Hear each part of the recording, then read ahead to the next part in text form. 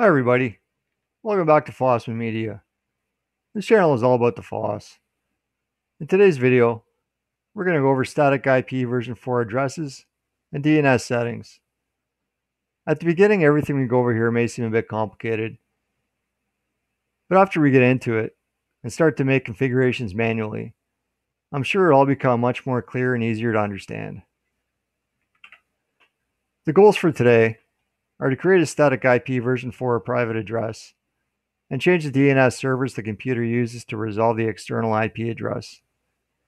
Reasons for doing this are to prevent DHCP from renewing the device's private IP version 4 address while using a VPN service, and to prevent DNS leaks.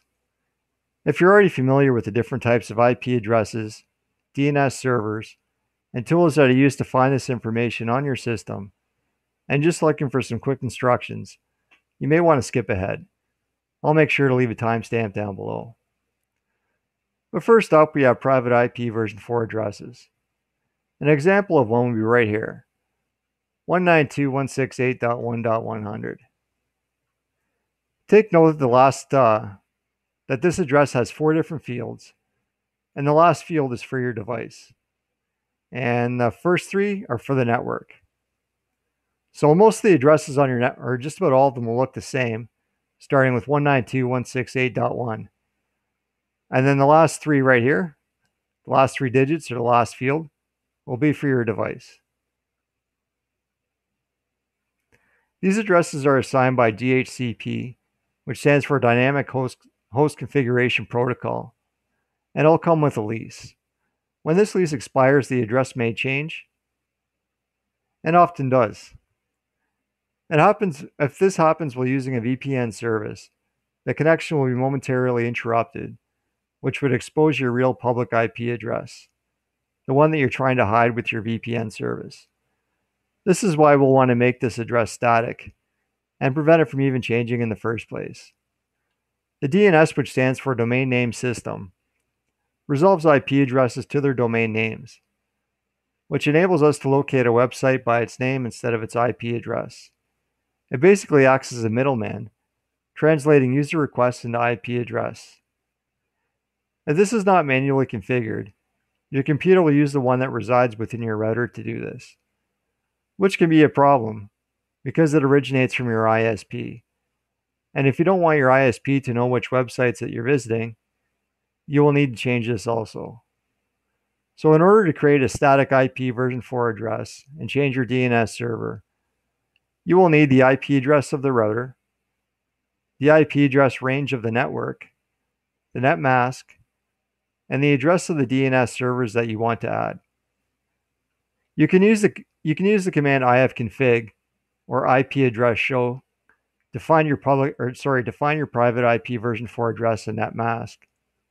And as a quick note, the netmask is used to identify which parts of the IP address are used to identify the network and which are used to identify the host, which we kind of just went over a couple minutes ago. To find the writer's IP address, you can use the command netstat-rn. And to locate hosts that are already on the network, the command arpscan-l can be used. After we get the information we need, we can then go to the network manager and make the necessary changes. So let's do that. First off, though, we'll have to install some tools, and most of which are probably already installed on your system. But I found that on new distribution releases, some of them are either missing or have been depreciated, such as ifconfig. You can't get by with IP address show, but I just prefer ifconfig because it looks much nicer and it's just all around more user-friendly to use, if that makes any sense. So I'll be installing it.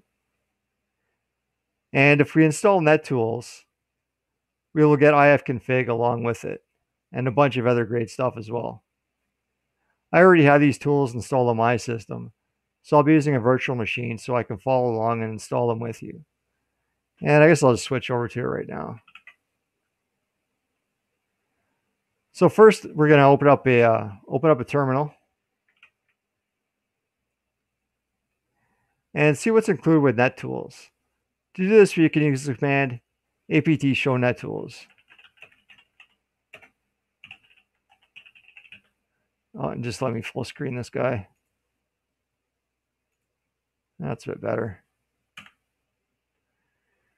And down here in the script, in the description, we can see that we get ARP, I have config, netstat, RARP, whatever that is. I've never used that. Name if and route. Route's also a really handy tool too. Not one we'll be using today, but definitely nice to have in the package as well. Yeah, so I'm just going to add the command down here. Stelnet tools. And then we want ipcalc. And then ARP scan.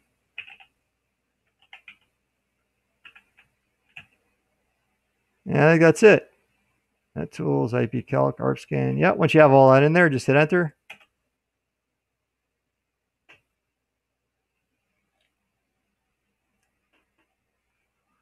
Yeah, almost done. Yep, all done. So now that we have all our tools installed, let's grab the information that we need. And I've just prepared a quick little list here. So we need the router's IP address. And to get that, we can use the command netstat-rn.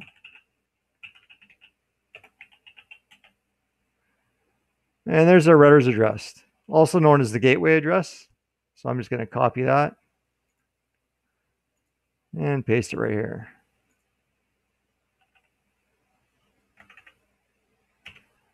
And then we need to find the IP range. And to do that, we can use ipcalc, followed by the address of the gateway. So let's copy that, paste that there, and enter. And this gives us all kinds of useful information. What the ones we're after are the minimum and maximum host, and that'll give us the range of the network. So right now I'm just going to copy the minimum one. Over to our notes, paste it here. And then the maximum.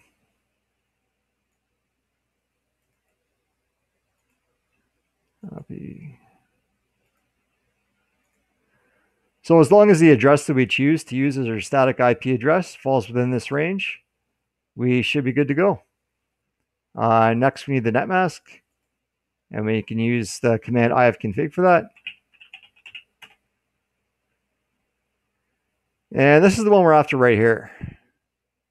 And I can tell it's this one because it's this interface that has been assigned an IP address.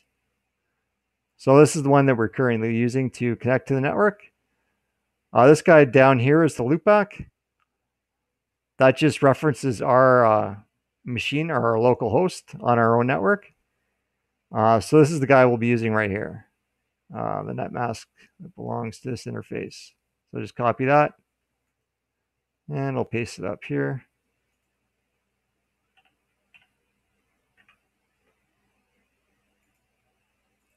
There we go. And now we just need our DNS addresses. And to do that, we can open up a browser. Which I have right here. And just do a search for DNS addresses. Make public.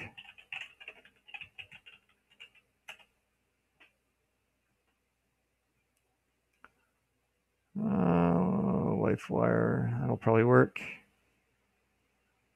see what we got here. Oh, there's some. There's Google's, Cloudflare. This is the one I normally use right here. Google or Cloudflare, Cloud doesn't really matter. I just try to limit the amount of Google products I use as much as possible. And I read that there's more down here too. Let's check out those and see what those look like. Oh, there they are right there. Huh, yeah, and I'm tempted to use some of these, and I'll probably try them later.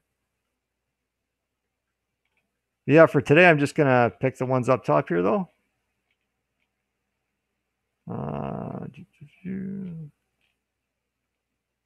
Yeah, I probably just Cloudflare for now. So yeah, I'll just copy those. Or 4.1.10.1. It's easier to remember. So 1.1.1.1. 1.0.1. Maybe double check. Yep, looks good to me. Okay, so now that we have all that, we have to come up with an address that we want to use. So like I said before, it just needs to be within this range. And I find with normal devices that connect using DHCP, they're typically around 100 or under 100. So just as a general rule of thumb, whenever I make my static IP addresses, I always try to keep them above 200, just to make sure. But before we do that, we can also run a command ARP scan just to make sure that there aren't any other devices on the network using that address. And I believe we need sudo for that. So sudo ARP scan.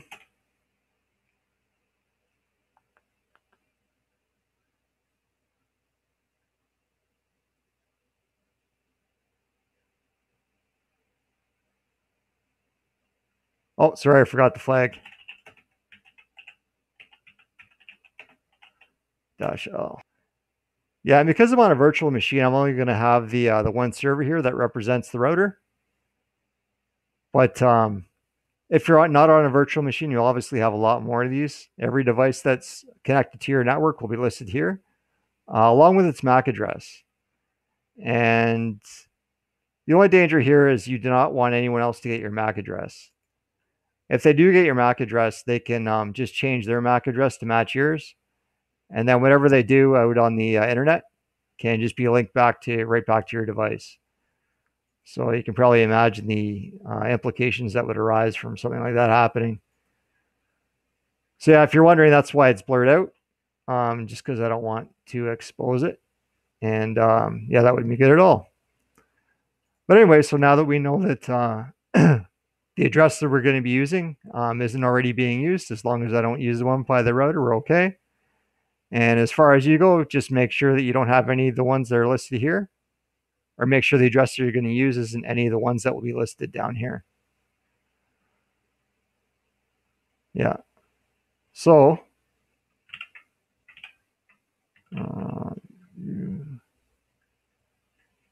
there we go. We just need to pick one now that is not within this range up here, and is not one of the ones that we just saw in ARP scan. So I'm just going to go with 192.168-122- say 220 and use that. So now that we have all our information, we can go into our DNS settings, or sorry, our network settings. Mine are right here. And this is the, because I'm on a virtual machine, it's showing up as a wired connection. It's actually wireless, and yours might be too. But because, yeah, like I said, I'm on a virtual machine, it's hooked up as wired. So I'm just going to pick this one right here. And you can see too, we have some of our network information here as well. Not everything we need, but some of it's here. So we would have needed to download and install those tools anyways.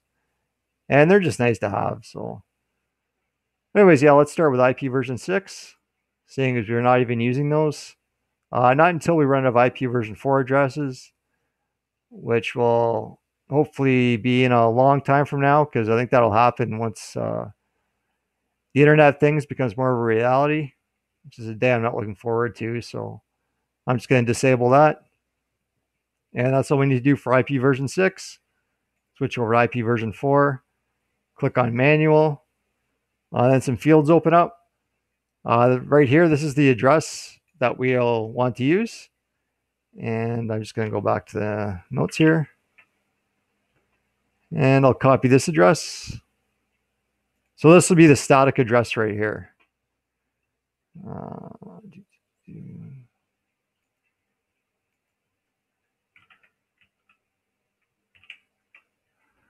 And I'm just going to paste it in right here. And then we have our netmask, which is right here.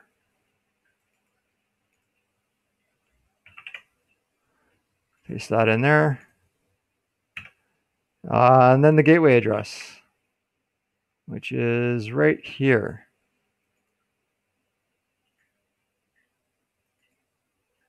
Copy that and go here. And we're only using the one static IP, so I'm just going to leave this one blank. And then we'll go to our DNS servers and double check those. And these are the ones we wanted right here. So we'll copy that, throw that in there. And then these have to be separated by a comma and a space. So just leave one there, copy this one, and paste that in there. And that's it. So now all we have to do now is hit apply, restart the machine, and we should be good to go. So just to double check, this address looks good. Netmask, that's the netmask, and that's the gateway. Got our Cloudflare DNS addresses in there. IP version 6 has been disabled, just like we wanted.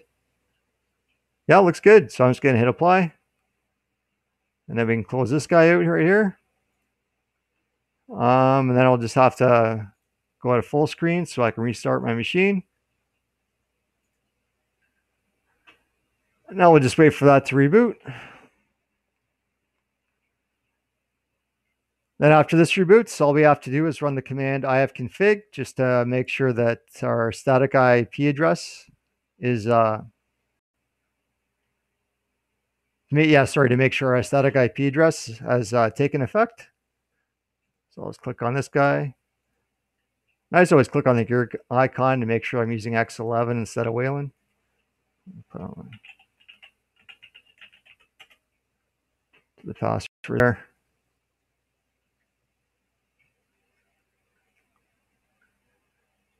And if you can tell, this screen resolution is a little wonky, so I'm going to fix that before I run the command.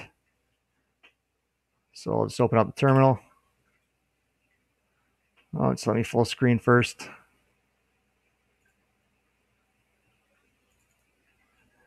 And I'll just fix this resolution here quick.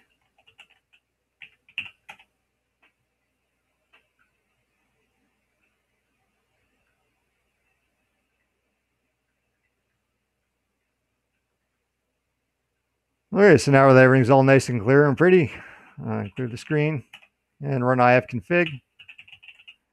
And what we want to see here is the IP address that we just set for our static address. Yep, and there it is. 192.168.122-220. And I believe before this it was 85. So yeah, it's definitely changed, and every time you reboot, it should just never change. And this is also handy if you're hosting any servers, say SSH. If you're just on a local network and you want to SSH to another machine, you can use that without address, and you can set up your configuration file, and nothing should change in the future. And yeah, it should work just perfect. And now that we have a static address too, we don't have to worry that this address is going to change when we're using the VPN. So we're also good there. And our DNS should be good as well. So after if you're using a VPN, you can just go to dnsleaktest.com and just double check that your DNS isn't coming from your ISP, and instead it's coming from a Google server or your VPN provider that you're using.